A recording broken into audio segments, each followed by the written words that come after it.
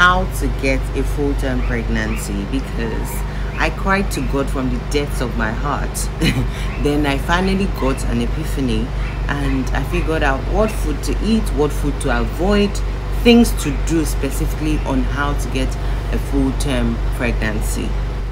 Because getting pregnant is indeed a miracle, and successfully delivering your baby, having them to nurture, is indeed more spiritual than people think.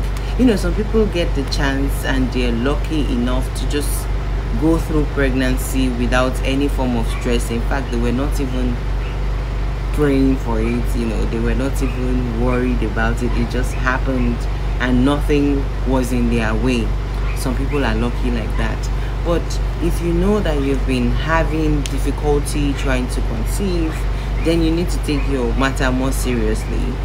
So some of the things I did that helped me through this particular pregnancy was that I had to avoid going out. I mean, what is life without going out, socializing and all that?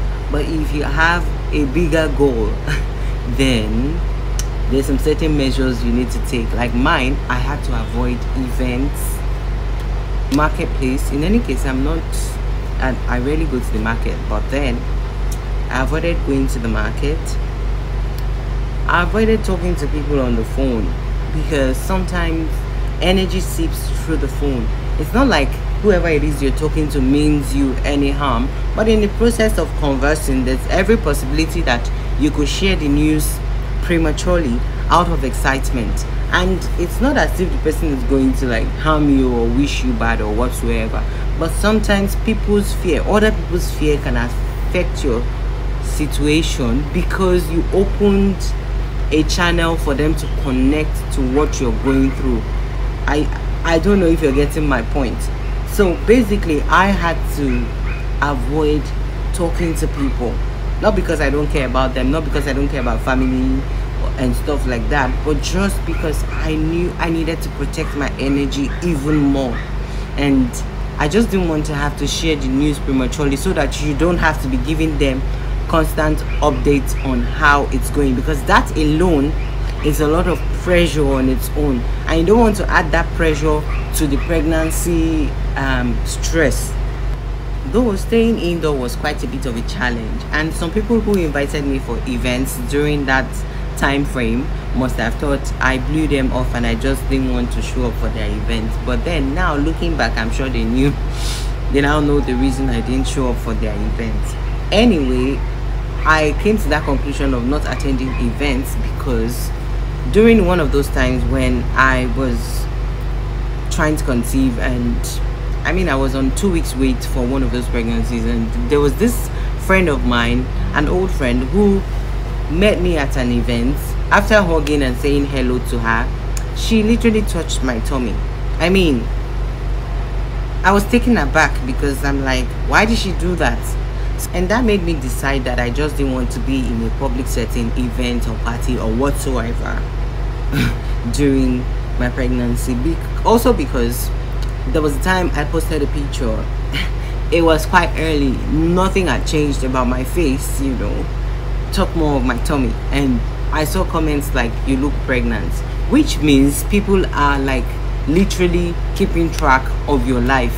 So if you know that you've been trying to conceive for a while, you probably need to just disappear in order for you to be able to reach full term, because really sometimes you have to pay the price of putting a pause to some aspects of your life if you want another aspect to manifest. That's one thing I learned through this pregnancy. List of foods I had to avoid throughout pregnancy was pineapple, apples, crayfish, prawns. I mean, I love seafood, but you really need to avoid it because crayfish has a way of stimulating your period. Ginger especially has a way of stimulating your period, so you need to avoid it if you've been trying to conceive and you've been having difficulty trying to conceive. You know, you need to avoid eating Chinese food because sometimes it contains ginger, vinegar and all those sauces. Then you need to also avoid grapes. I mean, if you can, try to cook your meals. Don't eat out when trying to conceive, or especially during the early stages of pregnancy, the first and second trimester. Just make sure you cook your meals, or you know exactly what you're putting in your body, because sometimes there are some certain ingredients that could just be in the food which might do your body a little more harm than good. Also, I had to avoid bitter leaf and scent leaf. I mean, I'm a lover of scent leaf because I usually would take pepper soup almost every week. But then throughout the pregnancy, I had to avoid scent leaf because scent leaf has a way of flushing your system and stimulating your period on a norm. So like if you take it during pregnancy, it might do your body some harm. Anyway, there's some certain foods I had to eat from the beginning of pregnancy to the end of pregnancy, and I still eat them now. Blueberries, strawberries, pear, then avocados. I mean, those were fruits that I just couldn't do without. Cucumber helps eases constipation. I mean, if you take it every day, you won't feel any form of constipation or heartburn that people complain about during pregnancy. I also ate a lot of walnuts, almonds, and fiber, Kellogg's fiber. You know, you need extra fiber in your meal in order for you to have easy digestion. So I ate Kellogg's fiber almost every day. Then oatmeal helps to control your cholesterol level. I mean, like, it just maintains your blood sugar. So if you can, you should add oatmeal to your diet. Then I ate rice. Then I ate a lot of beans because I just love beans. So I cooked moimoi at least once in 2 weeks. Then I cooked beans every week. Then I cooked eforiwo. Okay, but basically it was like a dikaikon because I usually would mix my ugu and water leaf in the soup, and that was something I ate at least 3 times a week. So even if I was eating noodles, I would add vegetable soup on it, like to the side, because I just had to take my vegetables. So basically, when trying to conceive and when you're pregnant, you need vegetables to make sure your body flushes the toxins naturally. You know, ordinarily pregnancy makes your body retain water and all that, but when you include lots of fruits and vegetables in your diet, you would actually feel good. Do you get? So my own routine was that I took my smoothies every night. So when I wake up in the morning, I get easy bowel movements and I'm fresh and feeling happy for the rest of the day. We've spoken about foods and fruits to eat and enjoy, foods and fruits to avoid through pregnancy. But the most important thing I did through this pregnancy was to pray.